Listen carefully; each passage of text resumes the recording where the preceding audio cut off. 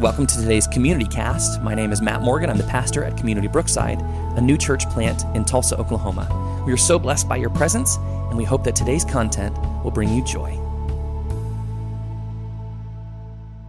All right, friends, we're going to start out this morning by reading some scripture. So if you brought your Bibles today, I invite you to pull them out. We are opening up to the book of Acts, chapter 8, verses 26 through 40. This is a scripture we've heard before, but I think it's time we address it again. So if you would, open your Bibles, Acts 8, 26 through 40. If you don't have your Bibles, that's okay. We've got it here on the screen so you can follow along. Hear now the word of the Lord. Now an angel of the Lord said to Philip, "Go south to the road, the desert road that goes down from Jerusalem to Gaza." So he started out, and on his way he met an Ethiopian eunuch, an important official in the charge of all the treasury of the Kandake, which means the queen of the Ethiopians. This man had gone to Jerusalem to worship, and on his way home, he was sitting in his chariot reading the book of Isaiah the prophet. The Spirit told Philip, "Go to that chariot and stay near it."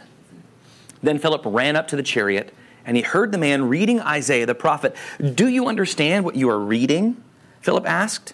"How can I," he said, "unless someone explains it to me?" So he invited Philip to come up and sit with him.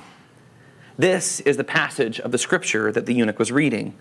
He was led like a sheep to the slaughter, and as a lamb before its shearer is silent, so he did not open his mouth. In his humiliation, he was deprived of justice. Who can speak of his descendants? For his life was taken from the earth. The eunuch asked Philip, "Tell me, please, who is the prophet talking about, himself or someone else?" Then Philip began with that very passage of scripture and told him the good news about Jesus. As they traveled along the road, they came to some water, and the eunuch said, "Look, here is water. What can stand in the way of my being baptized?" And he gave orders to stop the chariot. Then both Philip and the eunuch went down into the water, and Philip baptized him. When they came up out of the water, the Spirit of the Lord suddenly took Philip away, and the eunuch did not see him again, but went on his way rejoicing. Philip, however, appeared to Azotus and traveled about preaching the gospel in all the towns until he reached Caesarea. What an interesting story, right? So what we don't know is some of the context of the story based on where we started. So I gotta go back in time a little bit. Philip was a disciple of Jesus Christ, and he was doing good work for the gospel. If we read scripture a little bit before that in Acts chapter 8, verses 4 through 8, which we will in just a minute, we can see that Philip was preaching about Jesus. He was changing lives. He was inviting people to come and join the movement of the gospel. He was making a difference. And people in the area where he was, because he was now in Samaria, people in the area were putting their faith and their trust in Jesus. He was evangelizing, right? We've all heard that word, evangelizing. He was an evangelist for the gospel of Jesus Christ, and he was making a big difference. But the Spirit asked him to go somewhere else. Let's read Acts chapter 8, 4 through 8. It says, "Those who had been scattered preached the word wherever they went. Philip went down to a city in Samaria and proclaimed the Messiah there. When the crowds heard Philip and saw the signs he performed, they all paid close attention to what he said. For with shrieks, impure spirits came out of many, and many who were paralyzed or lame were healed. So there was great joy in that city." So, even though Philip was doing incredible work, he was casting out demons, he was healing people, people were excited about what was going on, they were being baptized, he was changing lives. The Spirit said, "Hey, it's time for you to go somewhere else." Have you ever been in the middle of really good work and someone offered you another job? Have you ever been a pastor in a church where you thought, hey, really good things are happening, and then you were invited to go start a church in Brookside? Have you ever done something so great, so wonderful, and you're like, I'm changing lives, I'm making a difference, people like me, and then all of a sudden God asks you to do something in a very different place, in a very different way than you've ever known? This is what's happening. Philip was doing good work and was called to leave that good work and go somewhere else. That's uncomfortable, isn't it? When we're already working really hard to make a difference in the community that we're a part of. Now, Philip, I'm going to need you to go and do something else. What if Philip said, "No, thank you"? What if Philip said, nah, God, I'm good right where I am. This is working out really well for me. People like me. It's good money. I'm job security, right? Like, those are all things that I think many of us have said in those moments in our lives when we've been offered an opportunity that sometimes makes us a little uncomfortable. If Philip would have said, not yet, Lord, or I'll go tomorrow, I'll go, but I'm going to go on my own terms, he would have missed an opportunity to change a very important person's life. So we have to talk about this Ethiopian eunuch for a minute. Do you know how far Ethiopia is from Israel? Somebody tell me. Oh, you don't? Okay. Yeah, I had to Google it because I don't know either. It's about 2,000 miles. It's about 1,600 miles from border to border, and you've got to go, they're south of the Sinai Peninsula. They're south of whatever that is, not Mediterranean, it's the Red Sea. No. Yeah, it is the Red Sea. Okay, yeah, so they're south of the Red Sea. It's a 2,000-mile, roughly, journey from North Ethiopia to Israel. This Ethiopian eunuch was in charge of the treasury of the Kandake. So the Kandake is like the queen of Ethiopia, right? He's an important person. But this Ethiopian eunuch was a eunuch. Does everybody understand the term eunuch? It's a person who has had work done. A person who has been emasculated. What? Gelded. Yes, if we're speaking in terms of horses. You should know this. Full circle. So an Ethiopian eunuch who is in charge of the queen's treasury, very important person, is somebody who would have been considered an outsider to the Israelites. Not just an outsider, but pretty extremely an outsider.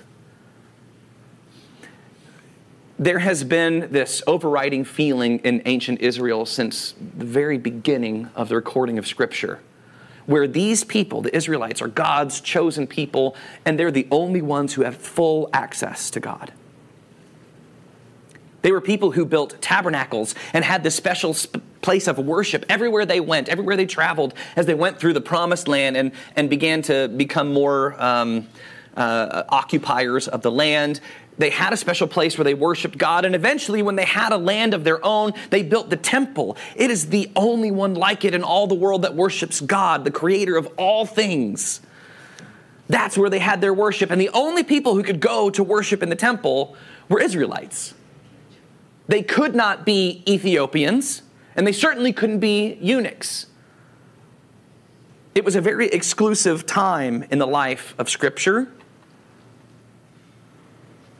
And while you might be able to tell that this eunuch was able to worship in some way, right? Because as we pick up the story, he has gone into Jerusalem to worship. He had come from Ethiopia to worship in Israel. And now as he's leaving Jerusalem, remember, Philip meets him on the road between Jerusalem and Gaza. As he's leaving, he hears the eunuch reading. So this person, who was a double outsider,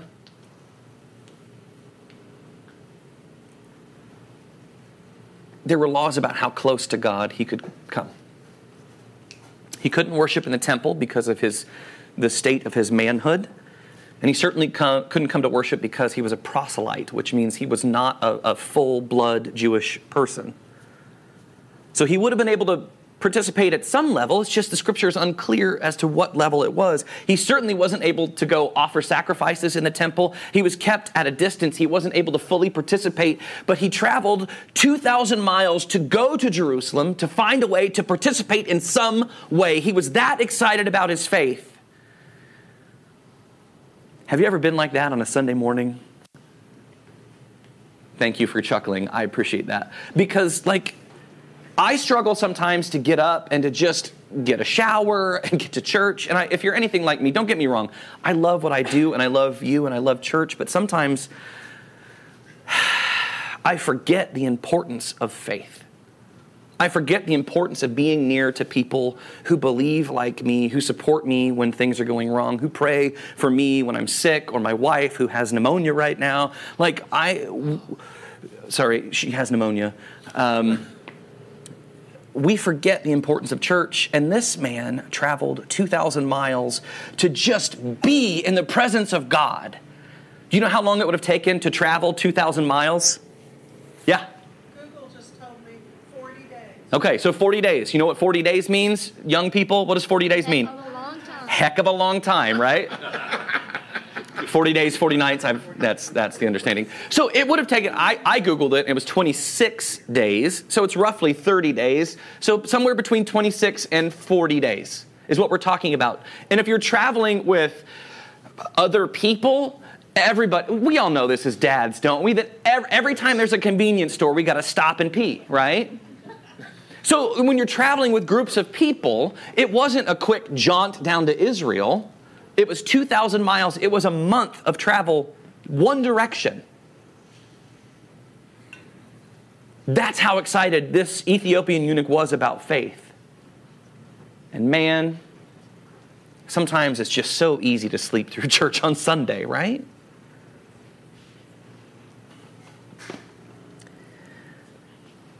Ethiopian eunuchs could have participated on a certain level. We don't know for sure what that looks like. But according to the book of Leviticus, chapter 21, verses 16 through 20, they could certainly not serve as priests. I got some scripture I want us to read together. It says this: "The Lord said to Moses, say to Aaron, for the generations to come, none of your descendants who has a defect may come near to offer the food of his God," which means a sacrifice.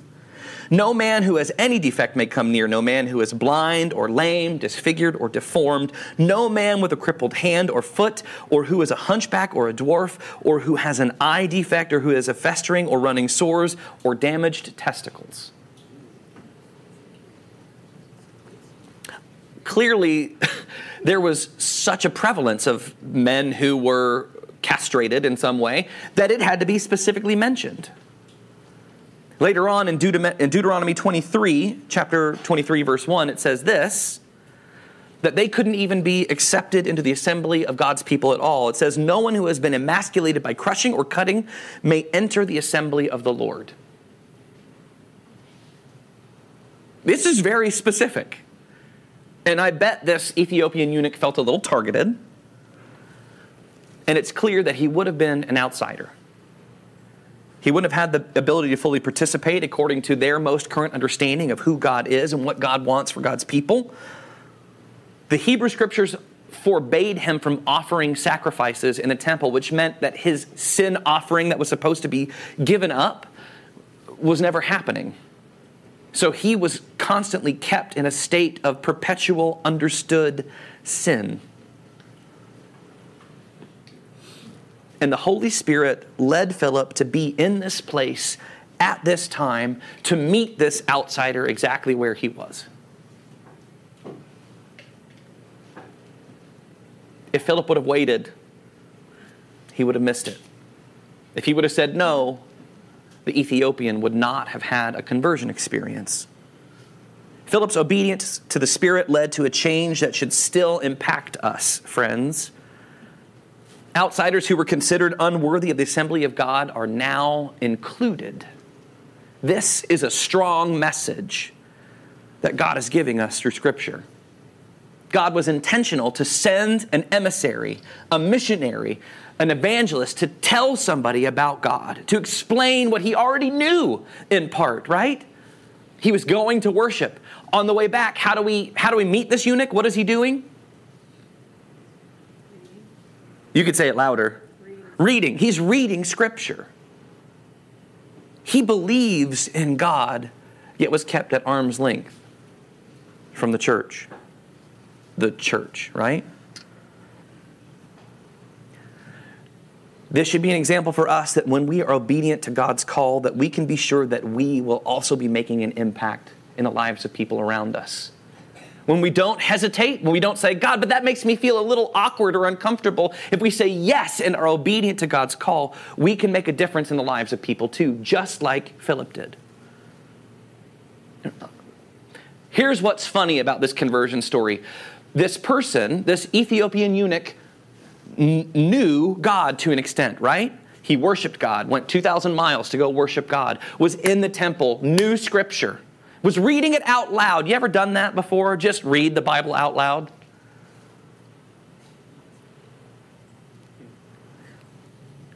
But it took somebody who knew Jesus personally to help correct theology, to help show him who Jesus is, to help tell him what Jesus expected, to show him that the kingdom was bigger than the words on the page. There's more to it than Scripture, right? In the United Methodist Church, we believe that there are 4 basic things in the best way that we encounter God: Scripture, reason, experience, tradition. All of those things make faith complete for us. And here Philip is telling him firsthand accounts about what Jesus expects, who Jesus was, how Jesus loved, the difference that Jesus made. And in a moment, that Ethiopian eunuch said, all right, I've got to have all of that. And they say, stop the wagon train, or whatever it is. Stop the caravan. Let's get out. Let's get baptized. How many of you remember your baptism? You remember it? Why are you chuckling? I was 6 weeks old. Oh, gosh. So clearly, you remember it clearly? No? I was pretty tiny, too. Many of us, if you grew up United Methodist, there's nothing wrong with infant baptism. How many of you want to get baptized again? Trick question, you can't. So, sorry, I'm looking at Jeff. This is... So here's the deal. This guy was so excited about the message that he received about Jesus that he said, stop everything. We have got to pause this trip so that I can be baptized. I think we forget how radical the message of Jesus was, that this outsider who couldn't become Jewish got to skip a whole step. He didn't have to be circumcised. He didn't, well, there was some already some other stuff happening, yeah. He didn't have to be circumcised. It doesn't say that he had to follow the dietary restrictions of the Hebrews. He was welcomed in the state that he was found. And how did he respond after he was baptized? Well, first of all, Philip disappears, right? There's this dramatic moment where he's just gone. And then it says, the eunuch went on his way rejoicing.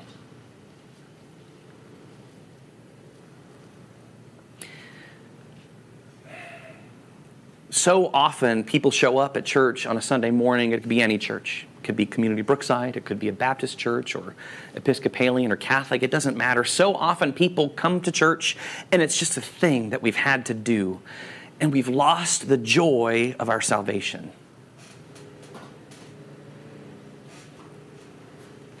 That's not what the church is designed for.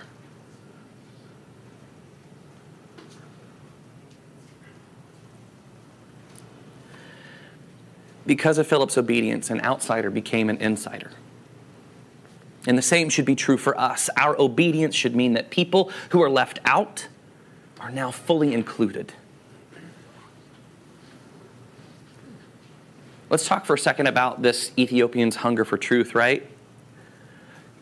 He had an earnest desire to understand God's word. We meet him.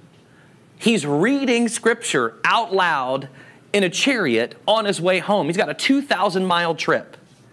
Listen, I know we all have cell phones. Like when we take any road trips anywhere, our kids are always like on an iPad or on a phone or listening to something or watching videos. It was not the same. I remember being on road trips and getting coloring pages and being like, woohoo, this is so exciting. How many of you guys grew up before me who didn't have anything? You look out the window and be silent, right? Yeah. Sit there and be quiet. Yep. Stop touching me. This guy was like, you know what? I'm so excited about the worship encounter and experience that I had in Jerusalem. Traveled all this way. I got a month to go back home. Let's read some Scripture. And he's reading it out loud, and Philip hears him. That's how loud he's reading it. Well, do you know what you're reading about? How can I unless somebody explains it to me? Come on in.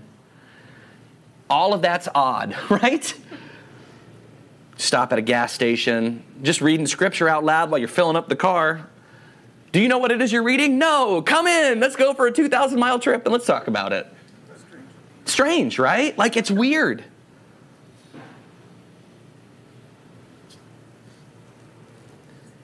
He wanted to please God so much that he traveled these 2,000 miles, and on the way home, couldn't get enough. Went to church, couldn't present his offering, he wasn't fully included, but he went to the area. I'm here, I just want to be around my people. And then left without a full encounter or an experience, and so he hasn't had enough and still keeps reading Scripture. Guys, there is no Sunday that should ever be enough for you. If we're not picking up our Bibles during the week, we are not doing what we're supposed to be doing. If we're not reading God's Word, if we're not living out God's Word in our lives, we're not doing it right.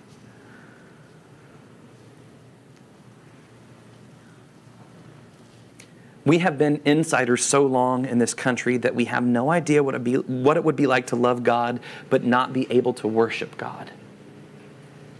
To not be able to fully participate. And as a reminder, there was a time where you and I would have been considered outsiders too, right? How many of you are actually Jewish? You've done the ancestry, you have you are really? 1%. Okay, well, it's good enough for me, I suppose. But none of us in here are Jewish. Oh, wait, what? Yaya's actual dad was Jewish. I've done the genetics, we're not.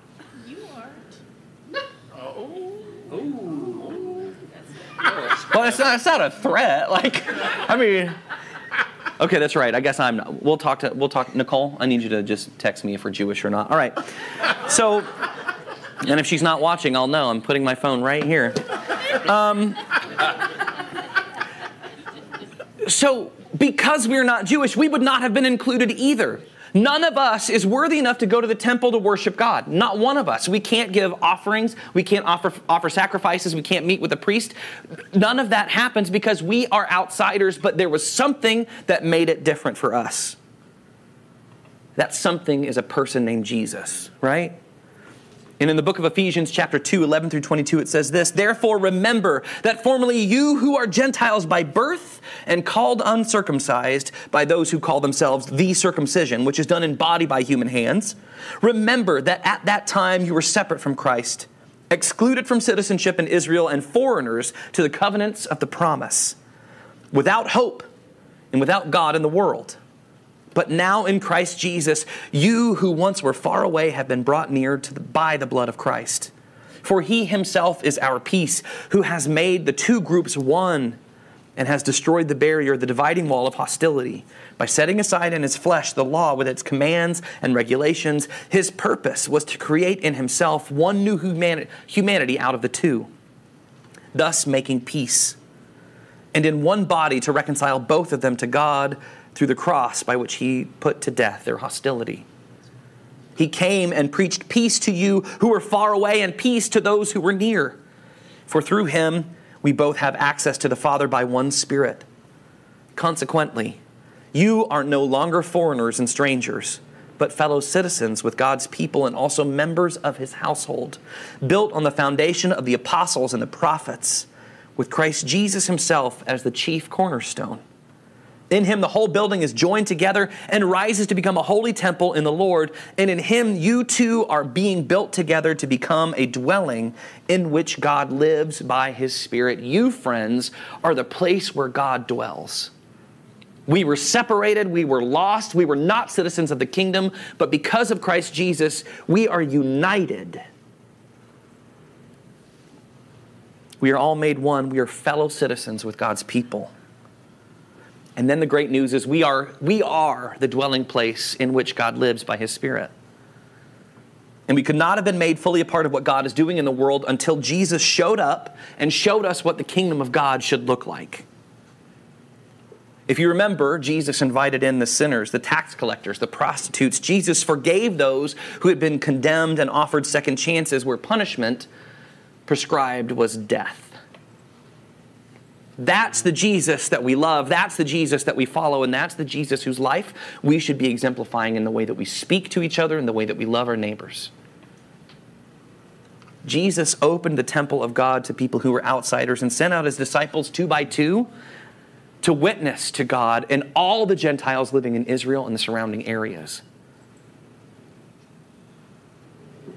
And this eunuch that was doubly an outsider was a Gentile, and he was deformed. And he was brought inside too.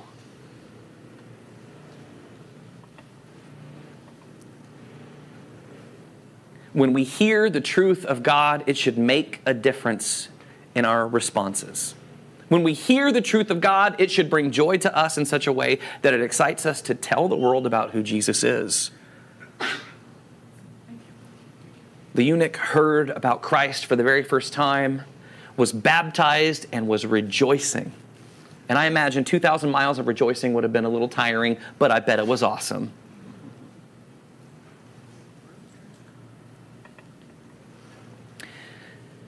The way that the eunuch began to understand Scripture more fully was because he had somebody who knew the Scripture more, who had a personal encounter with Jesus that changed him, and he was able to connect Scripture and gospel, which were two different things at the time, together.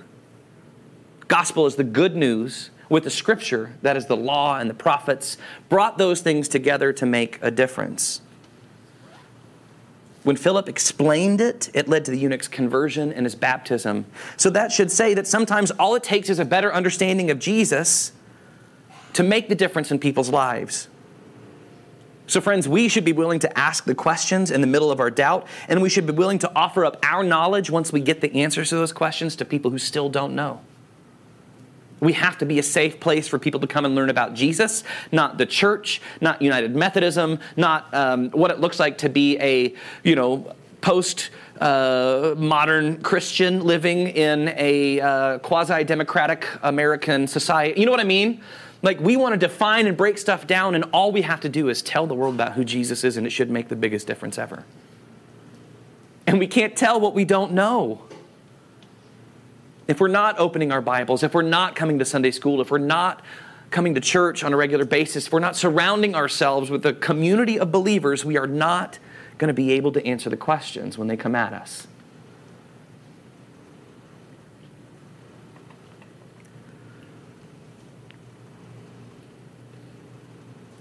The eunuch's immediate baptism and rejoicing illustrates the joy of salvation and the spread of the gospel to everybody. Jesus didn't come so that people can be left out, right? There's not a single person that Jesus met and he said, sorry, you're not good enough. And so that can't be the church's response either.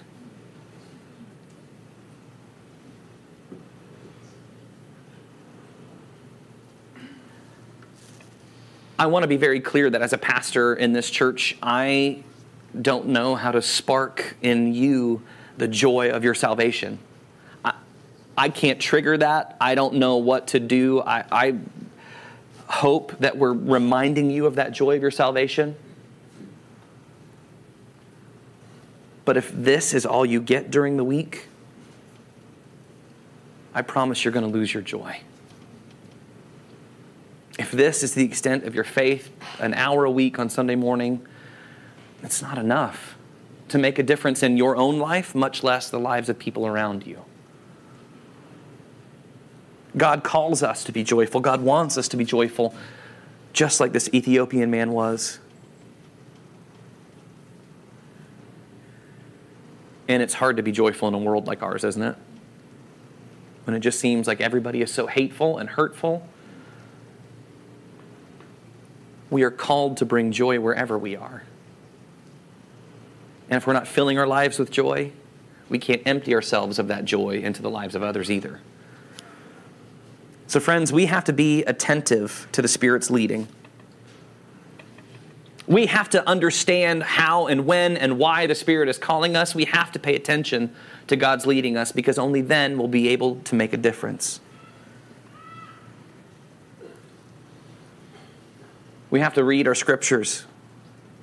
We have to understand the salvific power of the life of Jesus Christ, and then we have to share that transformative joy with all people around us. And this scripture reminds us that we have to go to the places that are really unexpected. We have to go at the times that we really don't necessarily want to go. We have to do the things that God calls us to do and be obedient, because people's lives are dependent on us sometimes. What a great reminder of our jobs as followers of Jesus Christ. So friends, as we prepare to leave this place today, be Jesus to the world. Even when it's inconvenient, even when it's not the right place or the right time, be a voice for justice and righteousness. Be a voice for those who don't have one. What a great story.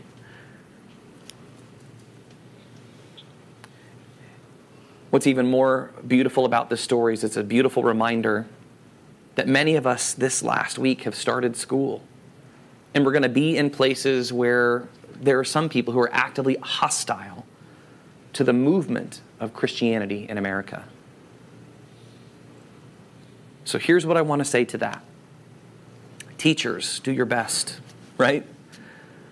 Students, do your best at representing your faith everywhere you are. You never know when you might impact somebody like this Ethiopian eunuch. Thank you so much for joining us on today's Community Cast. We hope that you were blessed by today's conversation. If you'd like to know more about Community Brookside, please feel free to visit us at our website, communitybrookside.com, or find us on your favorite social media outlet. We hope to hear from you soon. Be blessed.